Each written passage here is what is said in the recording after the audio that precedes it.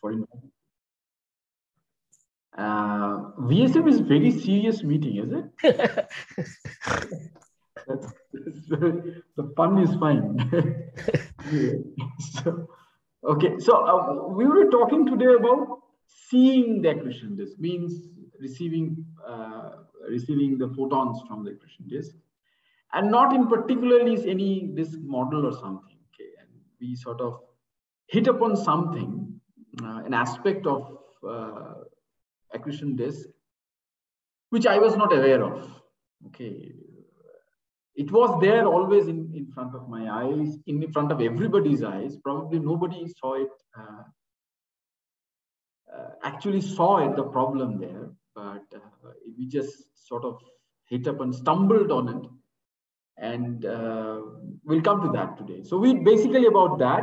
Although I have seen written seeing, I'm not imaging it. Okay, so imaging needs a little bit more, technology involved. So we are working on that, but still not seeing. We'll be actually measuring the spectra that we should be seeing. Okay. Anyway, so here it goes. Oops. Yeah.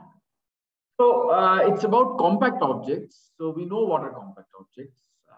I will not go into details of that because most of you know what it is. So basically, when we say compact objects, it's a stellar remnants like white dwarf, neutron star, or black holes. And this word compact object is actually measured by or estimated by something called compactness parameter. Okay, or compact. So this compactness parameter is either one can express as mass by ratio, or as here it is written, it's like the Schwarzschild radius divided by the size of the object. Okay, so now if we express the size of the object, this capital R, in terms of x into in units of Schwarzschild radius, then it is just 1 by x. Okay, x being the unit of the size of the object in terms of Schwarzschild radius. And if that is the case, then these black holes, neutron stars, and white dwarfs can can be sort of described by this compactness parameter. For white dwarfs, it is around 10 to the power minus 4. For neutron stars, it's around 0.2 to 0.4. And for black holes, it is around 1. While if you compare that with sun, which is around 10 to the power minus 6. Okay, so sun is much less compact. If you do it for Earth, it will be even smaller. So this compactness parameter sort of describes how compact that object is. In principle, we can also say a star also a compact object. So it's a diffuse gas being compact, becomes compact in the form of a gravitating center. We can actually call a star as well as a compact object. But in general, by compact object, we mean the stellar remnants like black holes, neutron stars, and white dwarfs. Okay, and one of the interesting thing about these compact objects, the traditional compact objects, are that they are very dim because the gravity is so high. They are generally dim. Black holes, of course, they are black. They don't emit anything. Let's forget about this Hawking radiation, because Hawking radiation is not actually a radiation, and we won't be able to see it. But that apart, so black holes are basically black, but neutron stars and white dwarfs are also quite non-luminous.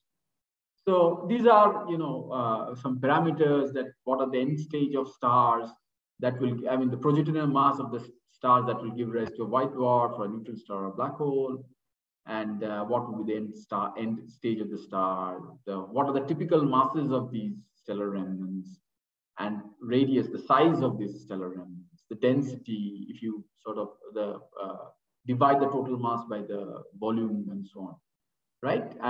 And there's also this compactness parameter here.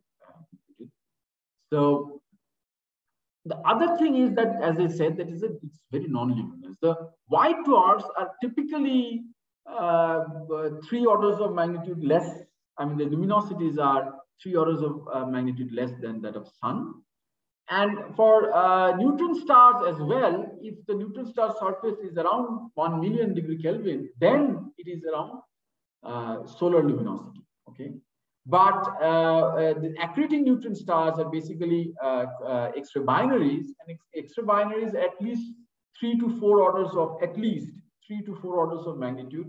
The luminosities are 3 to 4 orders of magnitude higher. Okay, and of course the black holes don't emit at all, but black holes are also accreting black holes are also very luminous. For example, in microquasars and AGNs. So therefore, the luminosities that we get from these objects, this accreting white dwarfs, accreting neutron stars, and black holes, they have to be because of conversion of the gravitational energy released into radiation.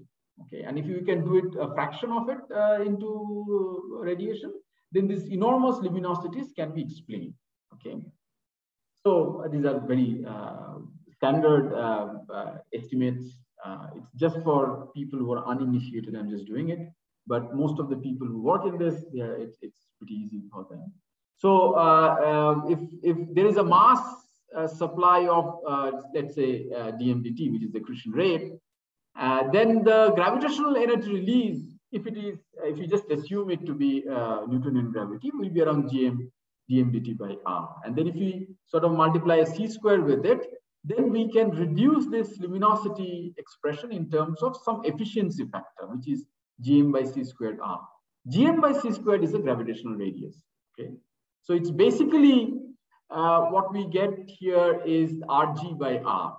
So, and we know we just showed what are the compactness parameter here. So essentially, it is a measure of compactness parameter, and one can see if it is for a black hole, then the luminosities can be of the order of the rest mass energy of the mass supply. Okay, so that can be pretty high. Now, of course, there is how you convert that gravitational energy released into radiation is of a matter of details. Okay, and these radiations we see. Okay, so microquasars typically, which are X-ray binaries with one as a neutron star or a black hole, and the other is a normal star. AGNs, of course, are the centers of galaxies. And there, because there is mass supply, so the centers of galaxies are very active. They sort of emit a lot of radiation, and they outshine the rest of the galaxy, and so on, which again you all know. But the luminosities one can see are very high. It's 10⁻34 to 39 for microquasars and 42 to 48 for AGNs. So once it was in the 1960s, it was sort of realized that it is the matter that is falling in, and the gravitational energy released is converted into the radiation. So to understand the physics of that, so there was a frantic search for accretion models. So this matter falling in is called accretion, and so there were a lot of research on what should be the accretion disk model. Sorry, not accretion disk. Accretion disk. The idea of disk came later, but accretion models. Now there are a few things along with this enormous luminosity that we see from these centers of galaxies or microquasars. That is that there are ejection of matters. Collimated matters are ejected, which are also called astrophysical jets from these objects. Not all, but many of them. Many jets are associated with many of these objects. And the continuum spectra, if you actually see the continuum spectra, it has a strong power law component. There will be a thermal blackbody modified or what should I say, modified blackbody component, but there is also a strong power law component as well. So if a accretion disk accretion model has to explain the physics, then they have to also explain these continuum spectra, how the matters which is supposed to fall in are expelled as jets, or sometimes they are relativistic. So an accretion model has to actually answer all of them together. And as I said, that there's jets. This is, I think, GRS 1915105. This matter separating out. These actual observations. This small star here is the unresolved compact object, and this red and blues are the matter that is separating out. And this is Cygnus X1 continuum spectra. As I said, there is a thermal blackbody and a strong power law component.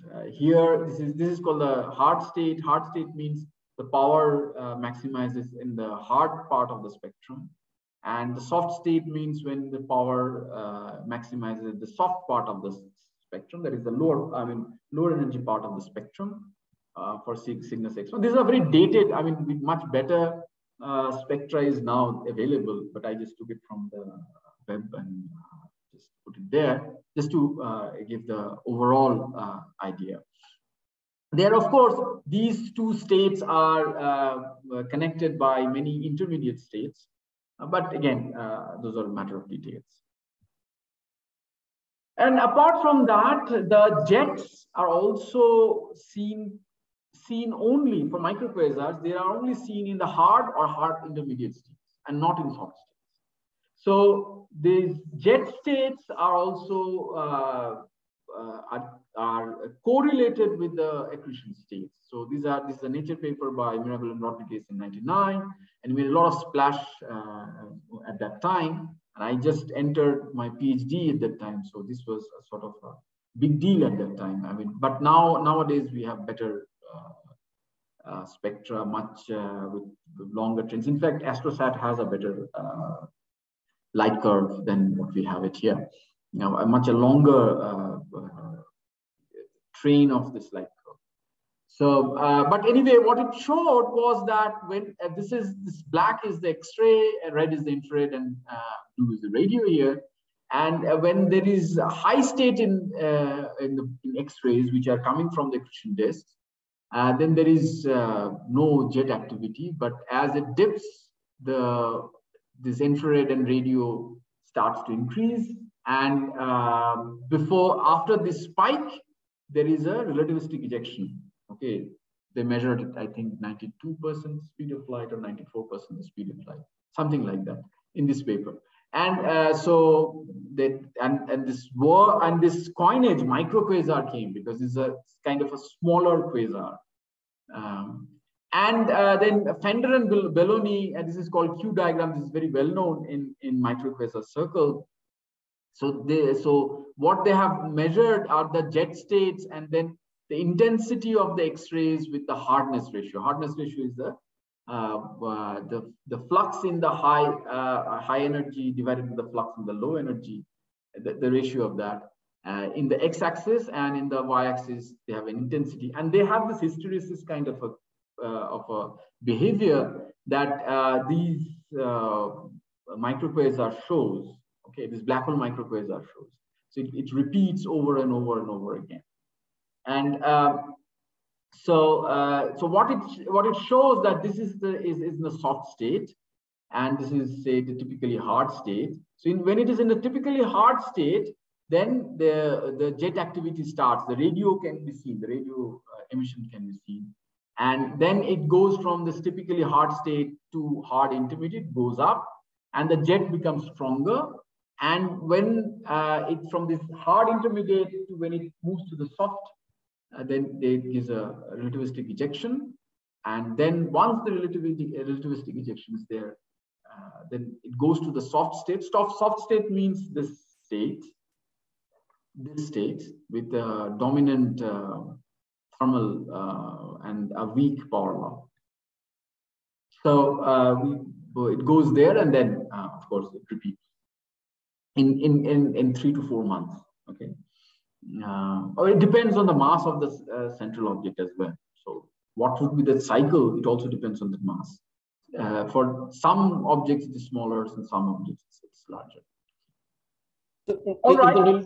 Yes. Can I interrupt in the last slide? So, yeah, this is the Roman script 1, 2, 3, 4. Which ones are the soft and hard? Can you just? Which one here? Yeah.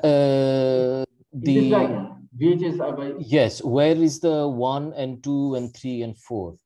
Oh, okay. So 1 is here. Sorry. Yeah, 1 is here when it's hard state. So hard state means this is hardness ratio. So the power is in the hard part of the spectrum. Okay. So it's mostly X-rays then. It is completely X-ray. So if you look at this, although thickness X1. Okay.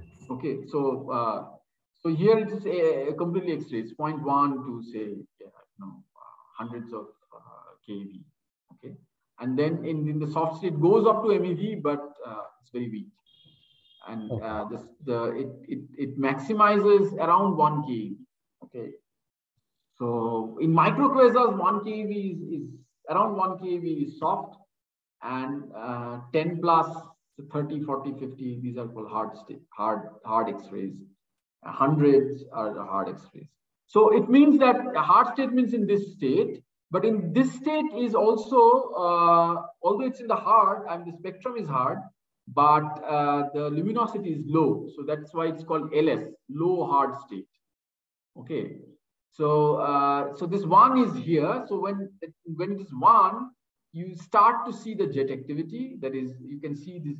You can measure the radio if you do a simultaneous or quasi-simultaneous observations, and then it will start to.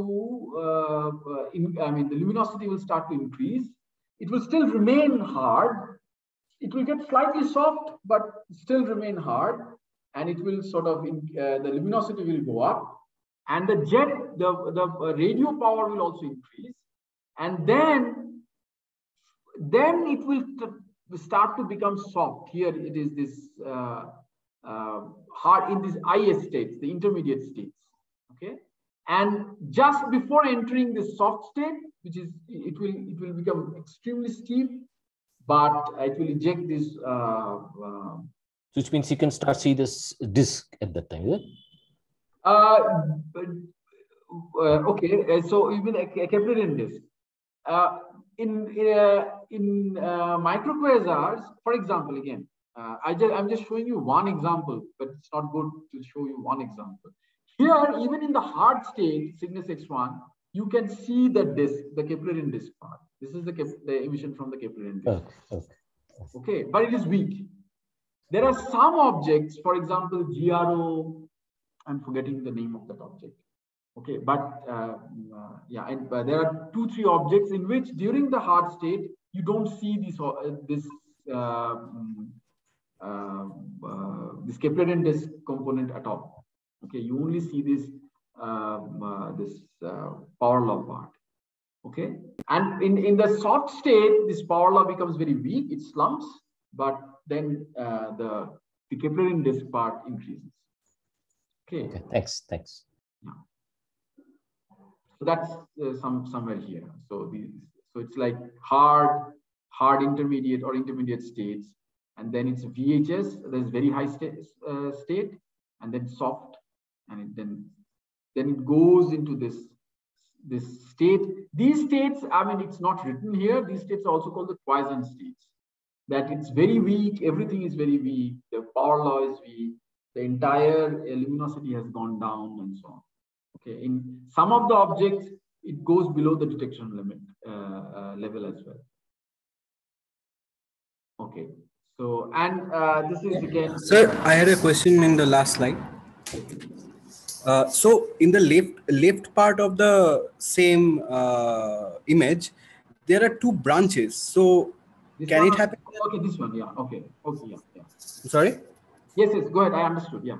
Yes. There are 2 branches. So can the source be divided into 2 groups depending on in which branch the source will? I mean, okay, I did not go into all the details here, but the point is, I mean, this is an overall, this Q diagram is an overall average description. Okay. Some of the objects, what it will do, it will come here and it will not go down here. It will go there and it will sort of loop here, and then after some time it go down. For example, GRS 1915105, it is a very famous object. Bishwajit Paul will be very, I mean, it was a big deal in TIFR in late 90s and early 2000s. So Bishwajit Paul will be knowing about it.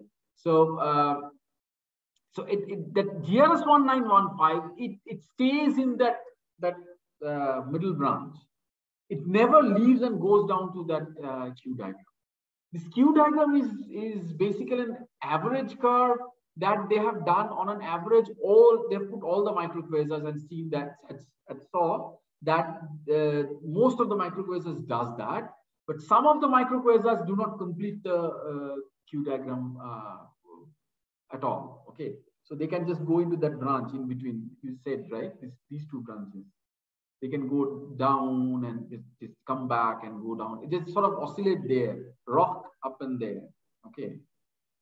Right. Sometimes they do a loop, sometimes they do a rock. Okay. So, so these are much more complicated stuff, and okay, I'm not addressing them at the moment. But what I'm trying to say is these are the average behavior. Right. Okay. All right. So this is MET7. Okay, this is again dated. We have better pictures now in MET7, and I deliberately did not put it here. Okay, because this donut shape of MET7 I did not deliberately put because yeah, I mean basically if people have seen it far too much. So, but anyway, so here this is a 20 years of observation, stacked observation. I took it from Biratta's web page, and he's one of the experts on MET7. And you can just see that this matter is actually coming out from the central object, around the central object, not from the central object. Now we know the central, we have seen the central object. It's measured around 4 into 10 to the power 9 solar mass, sorry, 6 into 10 to the power 9 solar mass. It's a big, massive black hole there. But so the point here is that it is Junior, Biratta, and Livio in 1999 in Nature. They first showed that the jets that are coming out. Okay. By the way, MET7 jet is the first astrophysical jets that we saw. That was detected, and in 1918 by Curtis. In 1918, in optical they saw it. Okay, and they Curtis he termed in his paper as something like what was it? A curious ray coming out. Okay, at 2 o'clock. That's what he mentioned in his paper. So anyway, so it's very well studied jet, and you can see it in radio. Then this is in optical, and this is again in radio. So it is very well studied jet, and this is also radio image, and you can see that this. I mean, if you stack the image for 20 years, you can see that sort of belching out, matter belching out. And what they showed that Junior, Biratta, and Livio, that it is coming out from a region smaller than 100 Schwarzschild radius. This was bettered by Dullman in Shep Dullman. You know, he's a famous now for this MET7 image. He bettered it in 2012 in a science paper, and he said that it's coming out from a region few Schwarzschild radius, not even 100, okay, less than 10 Schwarzschild radius, from a region that small. That is really very strange. Just you to think that this entire object is around 1 kpc. Okay, this jet is around 1.4 kpc, one side of it, but it is coming from a region which is less than 10 Schwarzschild radius. Okay, so you can just imagine that so strong matter, relativistic matter coming out, but its base is so tiny, so small. That is really something. Anyway, so these are the overall features of accretion and jets, and a branch of the observers in microquasars and in AGN, they believe that this dependence of these jet states with the accretion states tells us that these jets are coming out from the accretion disks. Okay, there is no observational evidence as such that it is indeed because of the accretion activity it is coming out, but what should I say? This indirect evidences tells us that it is the accreting material that is being injected as jets. Of course, in Hurwig-Hero objects, it is more clear, but anyway, not for microquasar regions. Anyway, so this is the overall picture. There's again this Q diagram. So the bottom line is that an accretion theory of accretion should explain these broad observational features related with jets. There's something else as well, QPO, which I'm not touching now. Okay. Anyway, so basically what it also tells us that these microquasars or these extra binaries, they behave in a small scale, behave like quasars. So these black hole binaries or these objects containing black holes, because of the democratic nature of black hole, that is, matter has to cross the horizon with the speed of light, no matter whatever might be your outer boundary condition. So that controls the inner bound, the physics around the black hole, and this democratic nature of black holes, they sort of scale down for smaller black holes into microquasars and for larger black holes as quasars. But essential features are similar, not same, but similar. Okay, so that's the background of it. Okay, so now the question is that we have to understand these objects. So it is fine, as we just showed that we discussed that we can estimate that these enormous luminosities can be obtained by assuming it to be a fraction of matter, the fraction of gravitational energy released due to the accreting matter into radiation. But to actually calculate those radiations, you have to actually solve the matter around these black holes and neutron stars in order to able to compute the spectra of these objects and then match them and then look at the luminosities and so on, right? So there was as I said, there was a frantic,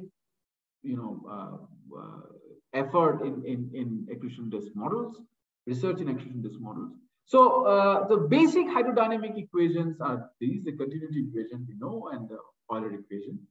Okay, a very simple model I'm taking just to explain things. Complicated stuff will be put later. So you have the advection term here. This is u is the radial velocity. So this is the advection term. You have the pressure gradient term and you have the gravity term. I put G equals to M equals to 1. And here is the continuity equation. Okay. So in steady state, you can say that why are we taking steady state? Why not in time dependent? The point is the time dependent studies can be only done through simulations, numerical simulations. But to understand numerical simulations, we need to understand, we should have an idea about the steady state solutions. But that helps us to interpret the results, what computer gives out, because computer simulation results are very good. But the problem is it really depends a lot on the boundary conditions you put. Okay. So if you do not have some basic idea about the physics, computer simulations, we will not be able to really interpret what these computer simulations are giving us. Okay. Anyway, so having said that, so what we do here is we go into steady state. So in the steady state, the del del T's goes off, the time dependence goes off. So this is the continuity equation. This becomes the Euler equation. Okay. And so if we so the first accretion disk model was given by Bondi, Hermann Bondi in 1952, long time back. Okay? And he actually solved these two equations. Okay. And so this is the Bondi accretion. You have the gravitating center. He took a Newtonian star and he studied how the matter is falling in. It was a big deal then. Why it is a big deal? It was a big deal. I'll come to that in a moment. Okay. So yeah, then it lost favor. The Bondi accretion lost favor because because it is radial flow. It spends too little time outside the compact object in order to generate the luminosity. In order to generate those photons, this huge number of photons, you need really, need time to do that, right? So this infall time scale has to be less, or at least comparable to the radiation, the cooling time scale, in order to generate a lot of photons. As we can see in case of microquasars and AGNs, the amount of radiation is really high. Okay, so therefore, this Bondi flow lost favor. Then the next came what is known as the standard disk, or the Keplerian disk, or the Shakura-Sunayev disk. And in Shakura-Sunayev disk, if you take this, if you consider this as the momentum, the Euler equation, the momentum balance equation, then so what Shakura and Sunayev did, they got rid of the advection terms. They dropped these terms, and also they ignored the pressure gradient term in the radial direction, and then they balanced the centripetal with the gravity, and so therefore your angular momentum is basically Keplerian angular momentum distribution. So they did not have to solve the momentum equation. They only solved for the first law of thermodynamics, or the energy balance, and the angular momentum transport through viscosity. Okay, so if they do that, then what you end up with is what is called the Keplerian disk, or the Shakura-Sunayev disk, or the standard disk. So it's something like this. It's very thin, and the central object. So this is a cross-sectional view, and the matter is actually rotating. We are not really falling very much. The advection is very small. The advection term is almost negligible. But anyway, but the luminosity, what it did was they got the luminosity, typical luminosities that we saw. However, as I showed in the two of this and the Cygnus X1 spectra, they have a very strong, significant power law. This component does not generate the power law. Okay, so that's the what should I say? That's the I should not say that's a failure, but it's a limitation of Keplerian disk. Okay, and then therefore, after 1973, although this was termed as the standard disk, a lot of people did, many disk models. The next popular was what is called the thick disk.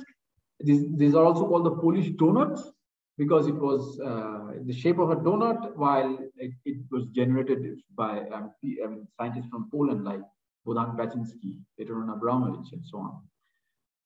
And if you look at the momentum balance equation, or the force equation, and if you again neglect the advection terms, you just keep the pressure gradient term and the gravity term and the centripetal, the angular momentum term.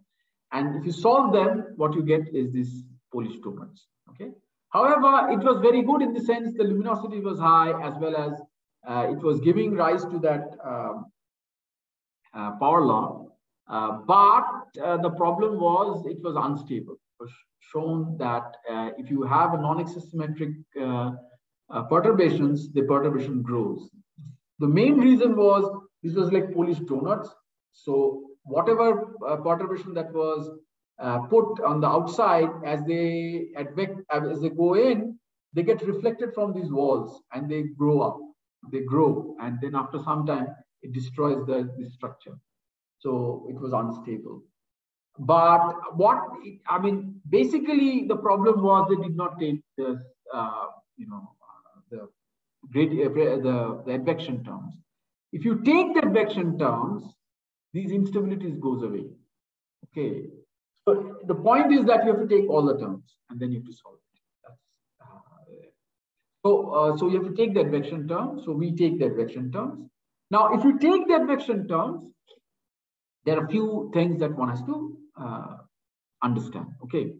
So I will take the example of a Bondi flow, the simplest flow, to put forth the points that I want to I want to mention. Okay. So now if you take this continuity equation as I showed before, and you integrate that, then what we get is the accretion rate. Now, if you take the Euler equation and if you say that it is adiabatic flow, then the energy equation becomes the adiabatic relation, P equals to K root per gamma, right? So you take that, you take this, and you integrate, and use this m dot as well.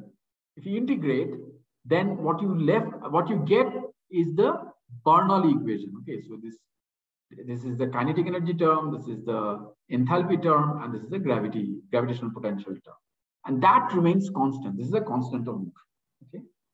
And if you combine this energy equation or this adiabatic relation with this accretion rate equation, then you can write these two in this form. Okay. AB is the sound speed to the power n. N is the polytropic index. Polytropic index is 1 by gamma minus 1. U is the radial velocity and R is the radial coordinates. Right. This m dot is a measure of entropy. So this is also called the entropy accretion. Hermann Bondi actually, without specifying all these, he actually took this, but his explanation was completely different. But actually, what he was taking is the entropy accretion rate.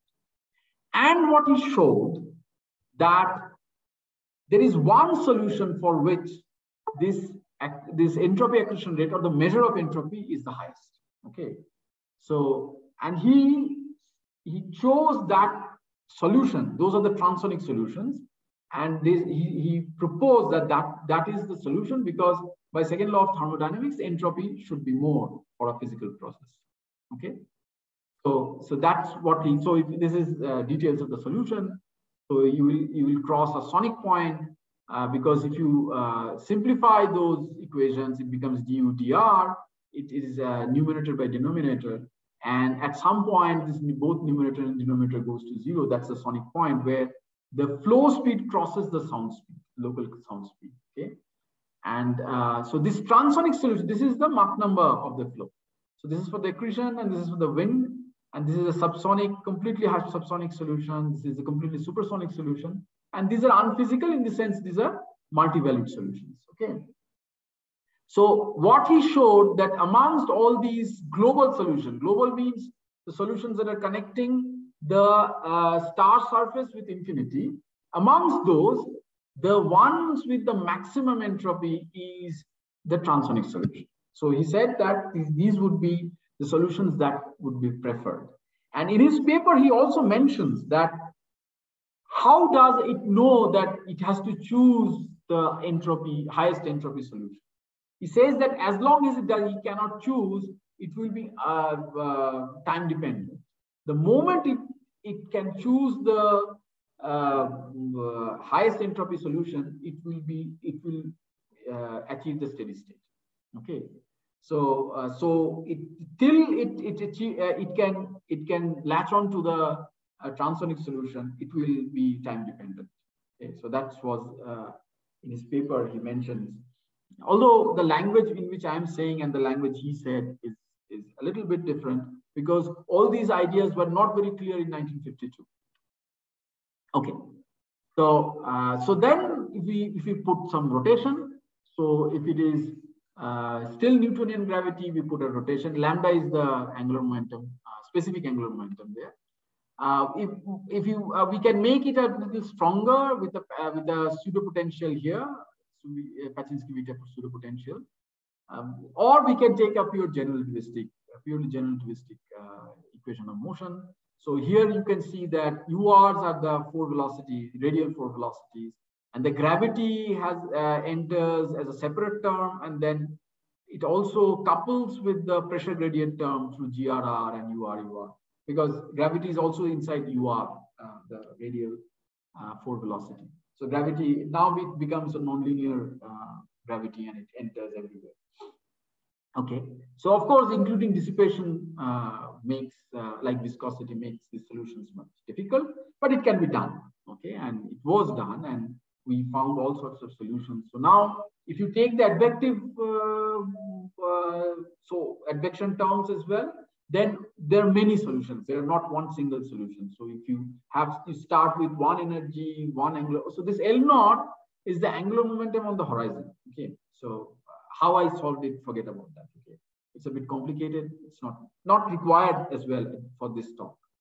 So you have all sorts of solutions. Okay, and it was fine. And most, I mean, we did simulations of this, and we have many things. I forget about that.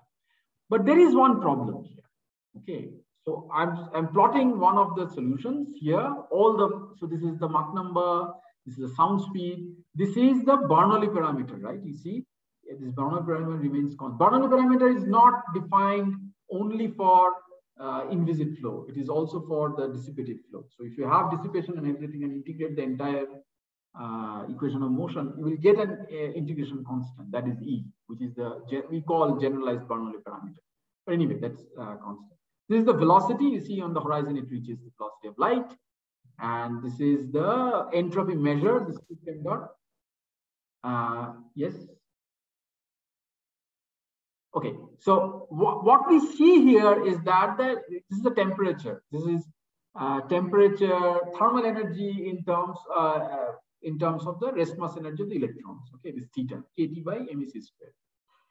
And that in the last 10 Schwarzschild radius is above 10 to the power 11 degree Kelvin. Okay, and if it is for Schwarzschild, this is for Schwarzschild black holes. But if you do it Kerr, it can easily reach 10 to the power 12 degree Kelvin. Okay, but that is way too hot. Spectra does not show that you have so much hot electrons present, which will be giving. I mean, that means you will always have a hard spectra. Okay, and very hard spectra in the MeV range all the time. That's not what we see. The point here is that it is a one temperature. Okay, that means we have assumed that the electrons, because if it is so hot, it has to be fully ionized, and you should have electrons and protons. Okay, but we have assumed here that electrons and protons are having the same temperature. Okay, T equals to Tp equals to some T. Okay, right? But the radiative properties of protons and electrons are completely different. Okay, the electrons are, I mean, the Bremsstrahlung emission of electrons are much stronger than protons. The synchrotron emissions are, depending of course on magnetic fields, but synchrotron emissions are also significantly more for electrons. And if you talk about Comptonization, the electrons interact with, the cross-section of electrons with photons are larger, much larger than with the protons, right? So the radiative properties are different. And because these are compact objects, the gravity is very strong, the matter is also falling very fast. Okay, so the electrons are radiating much more than the protons. That's number one. Number two, they also fall very fast, right? So they don't have time to, in one place, to communicate with each other. Okay, right? Before they can communicate through Coulomb coupling or some other energy exchange terms, they fall. Okay, so they do not have the time to achieve that thermal equilibrium between the protons and the electrons. Okay, so in general, protons and electrons will not have same temperature. Okay, and if you actually look at Spitzer's book. It's a very old book, 1960s, I think, Physics of Ionized Gas or something like that, its name. And you will see that there the relaxation times are calculated for Newtonian fluid, and the electron-proton relaxation time scales are larger, much larger than electron-electron or proton-proton time scales.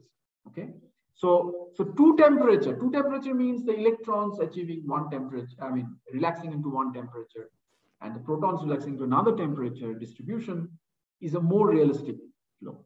Okay, now.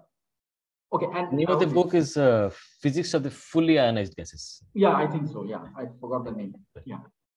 So here what we have used. Okay, so fluid equations, they by themselves you cannot solve them. You need an equation of state. Equation of state is a closure relation between the thermodynamic quantities. Okay, and it can be calculated from kinetic theory from the first principle.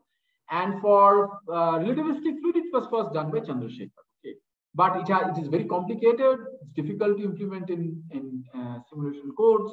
So we we gave a simpler version of that in 2009, and that's the we are using it. Forget it. So it's now the adiabatic indexes depends on temperature. They depend on composition and so on. So it's not important. Okay. And just as an aside, we take all the general relativistic and special relativistic aspects in when we calculate the spectrum. Okay, so that there are two things I just tell you as a part of information. I'll not go into details of it. Okay, now the main issue. Okay, what are the equations we have? The equations we have is the mass conservation equation, the radial momentum balance equation. We also should have the azimuthal momentum balance equation. If you have viscosity into which transports angular momentum, for the particular case, we're not considering that to make it simpler. Okay, and the energy balance equation or the first law of thermodynamics, or what I wrote as entropy generation equation. Okay, all right. So in one temperature regime, if you take all these three equations, then there are two unknowns. Okay, and if you integrate these two, you get one constant of motion, and here you already have one constant of motion. So you have basically two constants of motions and two unknowns. That's V, and V means the radial flow and the temperature. Okay, all right. So this set of equations are complete. But if you have two temperature regime, the electrons and protons have different temperature, but the number of equations are exactly the same. Okay, and what do you get? If that is the case, what do you get? So this is we are taking so the same set of equations. Now we are giving the same accretion rate. Sorry, where is it? Yeah, same accretion rate. Beta is some parameter which sort of parameterize the gas pressure with the magnetic pressure and so on to calculate this synchrotron emission. Lambda is the specific angular momentum, okay, and E is the total energy. Okay, so there are the two constants of motion, E and M dot here. Okay, and now we solve it. For one temperature, for this parameters, I have only one transonic solution. Okay, and for which T in is the entropy, temperature near the horizon, very close to the horizon. We can't go up to the horizon because there's a coordinate similarity. Okay, right? But what about two temperatures? So what we do for two temperature is very close to the horizon. That's this T in. We give a proton temperature. Just we supply a proton temperature. Okay, and we give the constants of motions. This E, M dot, this lambda, and so on. Right. So we give that. Right, and then what we do, because these are constants of motion, we iterate with theta and at that point and the velocity, radial velocity, radial 3 velocity. We iterate with that, we'll get to one. I mean, these values will integrate out, and we'll change that theta in, and for that theta in we'll get again by keeping theta p and e constant. Okay. we'll change theta in, we'll get a V in. And we change that theta in till we get a transonic solution. Okay, so we'll find a transonic solution. So this solution, with this, you can see this is the same set of parameters, right? But the proton temperature near the horizon is, we took, I think it is,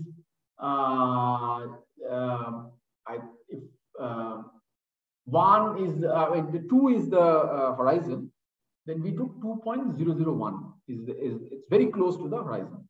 So that's we call Rin, okay? Asymptotically close to the horizon. So the temperature for which, the proton temperature for which we got this transonic solution is this, 2 into 10 to the 2.01, 10 to the 11 degree Kelvin, okay? Now, we change the TP, okay? We give another TP, all right? You see, the solution completely changed. We give another, solution completely changed. The constants on motions are exactly the same, but we are changing. But for one temperature, it does not change. But for 2 temperature, it does change. And this is the thesis work of one of my students, Shilpa. And when Shilpa came up with this, I said, it took 1 month to understand that she was not making any mistake. I said, no, you're making a mistake. Go back and do it again. And then I understood, oh God, this is something great. Nobody saw it. In fact, that's not nobody saw it. Liang and Thomson in 1980, when he was writing a very famous paper, he mentions it, that we don't know what is TE and TP. Although he does not say that it is degenerate, but he mentions it. Okay, but nobody takes any notice of this fact. Okay, so what people do, they choose a boundary and they arbitrarily choose a relation between TP and TE. Okay, and then they solve it. Okay, so therefore, in 2 temperature, you will see there are many 2 temperature papers, each with different assumptions. At what boundary, what is the relation between TP and TE? Okay, not always they will say I am putting a relation between TP and TE in. They will say we are saying that the electron radiation, the emissivity is equal to this Coulomb coupling term. Okay, so that is another assumption. Okay, so all arbitrary assumptions. Okay, so that's what, when we saw that, then I just, I was very frustrated. I did not know how to solve these equations. And then, just as a last bit of hope, I just told her that let us calculate the entropy, because in fluids, apart from this constants of motion, there's another thing which is entropy. And with the help of this entropy, Bondi selected the transonic solutions. Let's see what entropy says. But there's a problem. If you look at the energy balance equation, you can't integrate it. Okay, so this is the first law of thermodynamics. Okay, you cannot integrate this because of the presence of the Coulomb coupling term. Okay, so that was another problem, because we can numerically integrate it, but numerical integration will not help, because numerical integration at 1 hour, whatever numerical integration we do, that will have no relation with another point. Okay, because entropy, as we know, is indeterminate by an additive constant. So we can't do that. We need a bona fide analytical expression. So the last hope was near the horizon, that Rin, we say, very close to the horizon, matter is falling madly. Gravity is overpowering everything else. So why should we care about this Coulomb coupling term? Okay, so we drop the Coulomb coupling term, it becomes integrable. And once it becomes integrable, we get an expression of rho, or this mass density, plug it in the accretion rate, as we did for the Bondi we showed in the one temperature case, and we get this entropy accretion rate. Now it is more complicated, very much complicated. You have Fe is the thermal energy per unit mass of electrons. Fp is the thermal energy per unit mass of the protons. Theta E is kTe by mec squared. Theta P is kTp by npc squared, and so on. Okay, it's very complicated. H is the half height of the disk. UR is the force velocity, radial force velocity. R, of course, is the radius. Okay, so with that, and then what we did, all the solutions we solved, we plotted this m dot with the TP in. Okay, so this is what we did, and once we did that, you can see that there is a maximum. Okay, this is the one that is coming from this branch, is the one that is coming from infinity. Okay, so that this is the global branch. Forget about this branch. Okay, this is something else. Okay, if you have rotation, then you can have multiple sonic points. There will be an inner sonic point and so on. But inner sonic point never goes to the this thing. Connects the infinity. Okay, and there's a maximum. Okay, and we just propose that the only way to break is that wherever there's a maxima in entropy, that is the solution we should take, and that's what we proposed. And with that, we plotted all sorts of solutions. Again, we found these are for each one of them. So this is for m dot 10, this 10 solar mass. M dot 0.01 is accretion rate. Beta is again the ratio of magnetic to gas pressure. We took stochastic magnetic field, and this is for okay. So this is the lambda here. Okay, so the specific angular momentum is here. This is the energy, the capital E, the generalized Bernoulli parameter. With that, we have this solution. The entropy maximizes here. We go inside. The entropy maximizes there. So this is the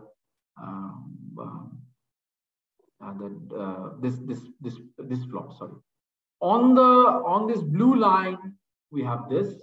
So you had one sonic point. Now in the blue line, you are starting to have multiple sonic points here. You have a multiple sonic point around here. In the magenta part, you have a shock. Again, on the this red line, you get this kind of solution. As you go out, you have these kind of solutions. For all of them, we have this maxima of entropy. Okay, and then we plotted spectra for various accretion rates, and of course for various central black holes.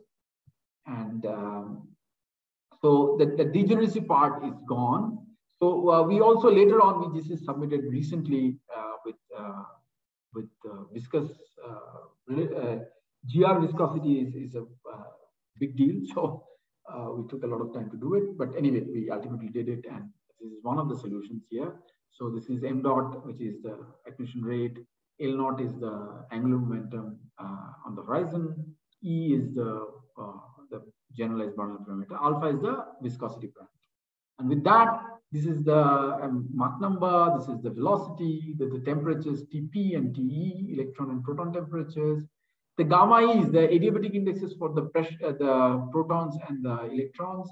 This is the number density, and this is the U sub phi. L is the U sub phi, the covariant component of the azimuthal component of the force velocity. And these are the emissivities. This is okay. So this is the blue one is the bremsstrahlung. This is the synchrotron. The violet. The red is the Comptonized bremsstrahlung, and this saffron is the Comptonized synchrotron, and these are the spectra. Okay, this is for very low accretion rate. So you see the luminosity is very low, but if you go higher up, you will get high luminosities. As you can see here, the luminosities can go very high. Okay, all right. So here in this particular case, I forgot what are the parameters here, but anyway. So here what we did, we tried to see from which part of the accretion disk the spectra is contributing. So what we can see here, that most of the radiation is coming from this region. Okay, beyond 3 to 10 Schwarzschild radius is the region. 90% of the radiation is coming between 3 and 10 Schwarzschild radius. Okay, so and also they're very hot photons as well. All right, so we can do that for black holes, but what about neutron stars? The problem with neutron stars, I mean, a lot of people have done many theoretical work on neutron stars, but generally what people do is that they take an accretion column and they make it, I mean, with free fall matter falls, okay, and then there's a mound, thermal mound, and so on, okay, and then a lot of radiation going on, interaction with radiation with matter and so on. So that's what people did, but not many people did. Started with by dipolar magnetic field, and from accretion disk it channeled into this curtains, accretion curtains or accretion funnels, whatever you call it, onto the neutron star poles. So what we did, before we did that for 1 temperature, now we extended that for 2 temperature, because this degeneracy problem will also be there for neutron stars. Okay, so this is roughly a schematic diagram of the magnetized accretion flow, but this can be, whatever we did can be extended to any magnetized stars as well. Okay, not just neutron stars. All right, so but the problem with the neutron star is that neutron stars are bigger, and just outside the neutron star, it is not free fall. The matter is not falling free fall, unlike the black hole. So if it is not free fall, we cannot write the expression of entropy. And if we cannot write the expression of entropy, we cannot remove the degeneracy. So what to do? So what we did in this paper also, we used a property of gravity. That property of gravity is basically that for, I mean, it's basically Gauss's law. So whether this whatever this gravitating object is, if you're outside that gravitating object, it will treat as if the entire mass is concentrated at the center. Okay. So if you're outside it, if you're inside that, then it will not consider the gravitation effect of gravitation above that point will not matter. But whatever there inside it will contribute in the gravitational attraction. But again, it will treat it as if it is inside the on the origin. Okay. All right. So something like this. So if a man is falling due to Earth's gravity, okay, this is the solution, right? This is the trajectory. So whether it is falling on this roof or falling onto the ground, it will not matter. It's part of the same. So if somebody is falling, I can just put a platform here, but the projected solution will be exactly the same. So what we did for the neutron stars is this. If this is the size of the neutron star, this R star is the size of the neutron star, we assume the neutron star is keeping the mass and the rotation same, and the magnetic field, surface magnetic field increasing with as it would increase for a dipolar field. So what we did, we assumed it to be just outside the horizon, okay, up to the RN. So there, this solution, we call that ghost solution, which is supposed to be inside the surface, but now it's not, because we assume it to be, squeezed down to the that RN. There it is free fall.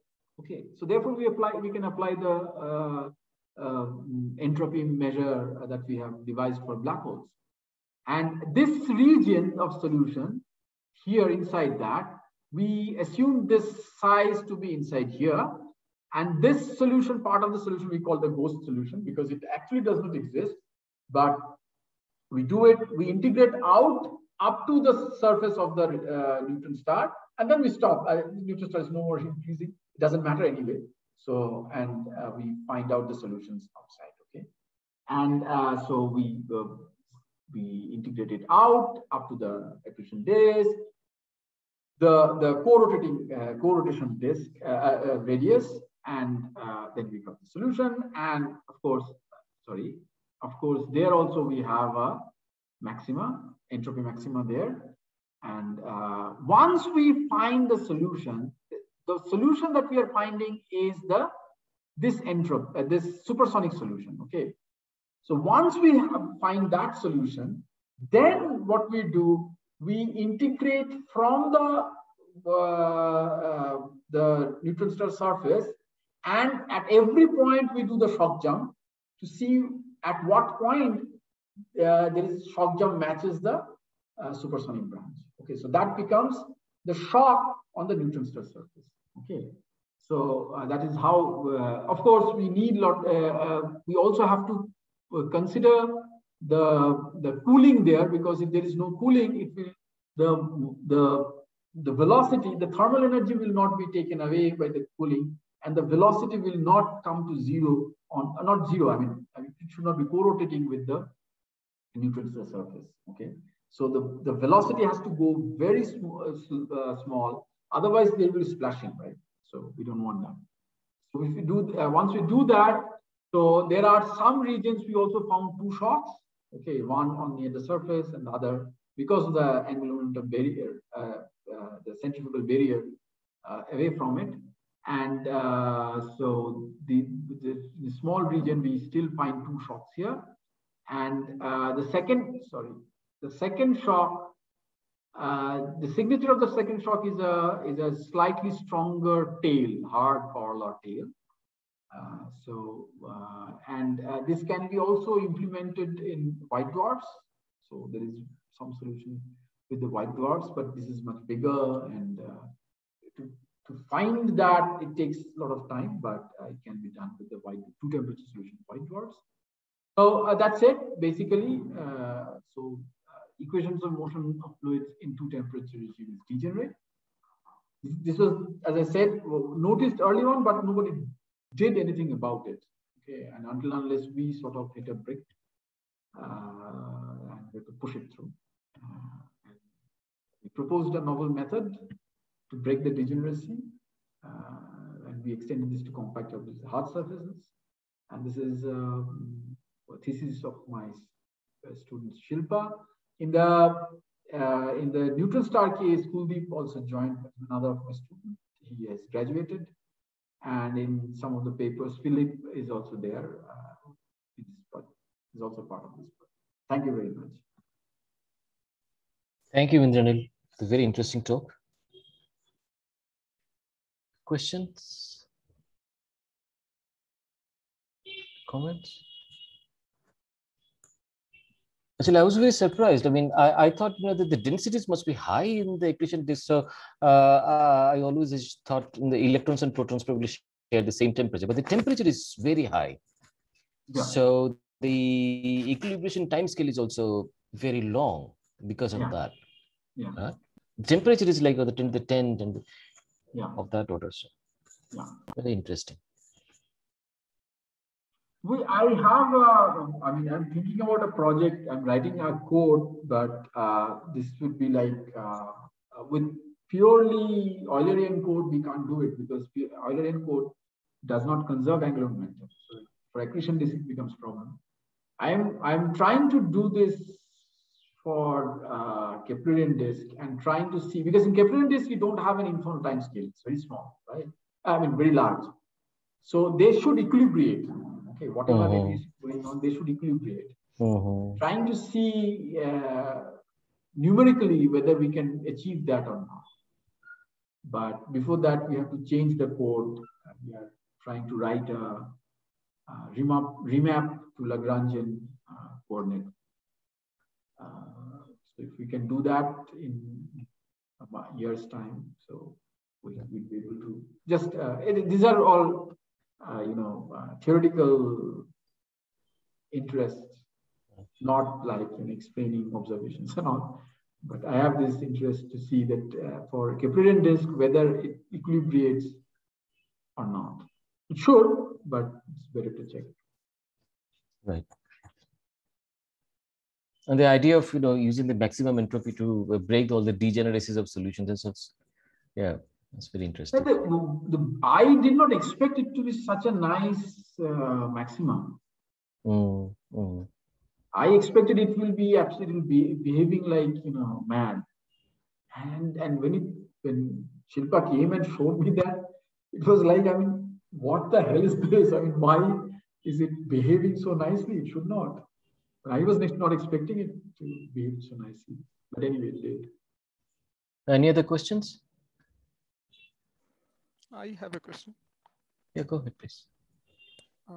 In the beginning, you showed a slide where the jet from this microquasar was shown, and it looked very collimated. Yeah. And in a later slide, you also told that the origin of this jet might be the accretion disk. Yeah. So what might collimate the beam if it's coming from accretion disk? It should be like... Yeah, it should be magnetic field.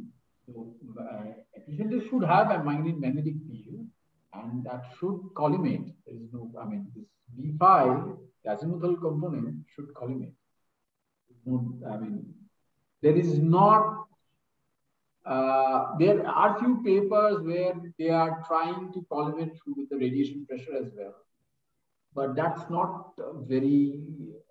I mean, it's a bit contrived in the sense that this matter is very tenuous, so radiation will penetrate mostly, not really hold. It should be magnetic field, yes. So magnetic field need not be really strong to do this, is it?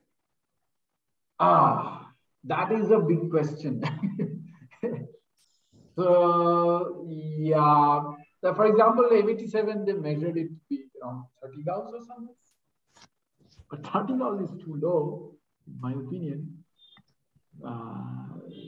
Yeah, but it will depend on how much matter you have.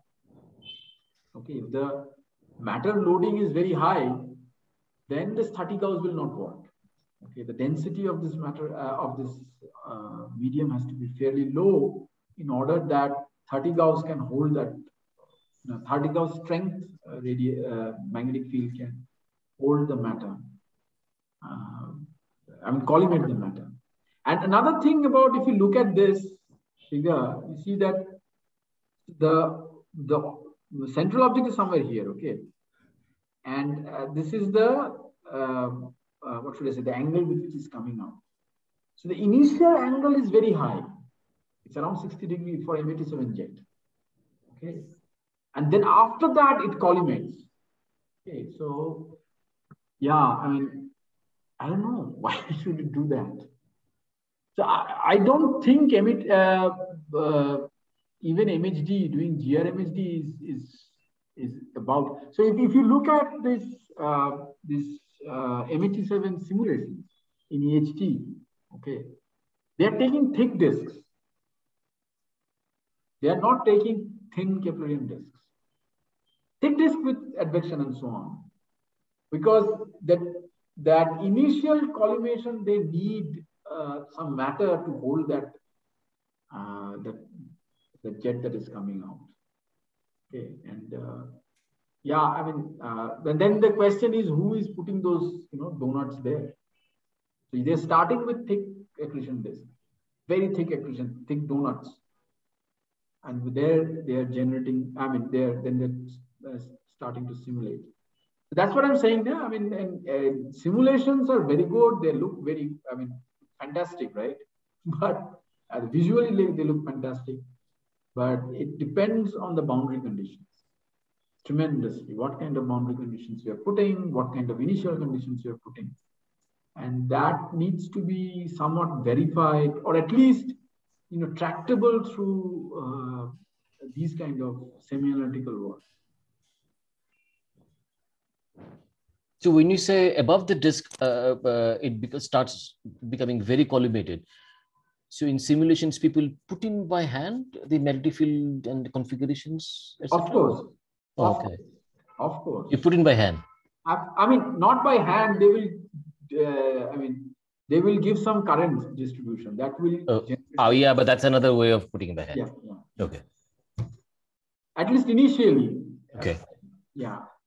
So I have one comment here. I don't know if instead of magnetic field, can relativistic boosting make this collimated effect? I mean, at the base, when the jets are generated, it's not relativistic at all. The velocities are fairly low. The relativistic boosting, once it becomes relativistic, the relativistic boosting can. In fact, if you look at purely jet simulations, not these, accretion ejection simulations, only jet simulations, then you will see that those relativistic jets are collimated. Why? Because this relativistic jet is going and hitting the ambient medium, a part of the matter is coming back, right? So this part of the matter that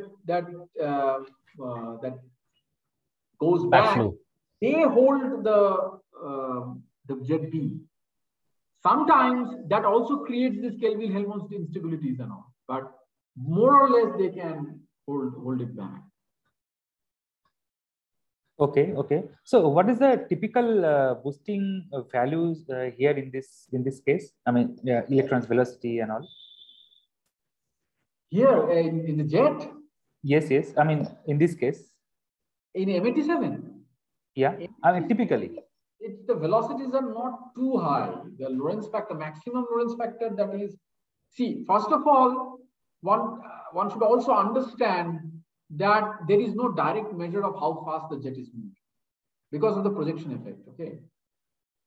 Now, for example, these blobs that are coming out, if you measure, they come out with superluminance speed. But that because of it is projected towards you. So you never exactly know that what exactly is the speed. M87 is very close by, so you can see such detailed jets, right? But most of the jets are far, far away. So there is no way you can estimate properly estimate the speed. The speeds are estimated from various factors like,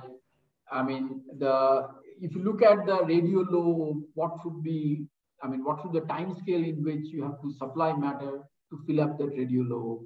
And then these electrons have to be tied down there. Otherwise, the electrons will get lost, right? And you are the very fact you're seeing that radio emission, that you mean the electrons are there. And then they have to match it with electron, what they call it. Not the electron losing time scale. I'm forgetting the name of the time scale. So basically, they lose these electrons, right? So that time scale. So matching all those things, you get an estimate.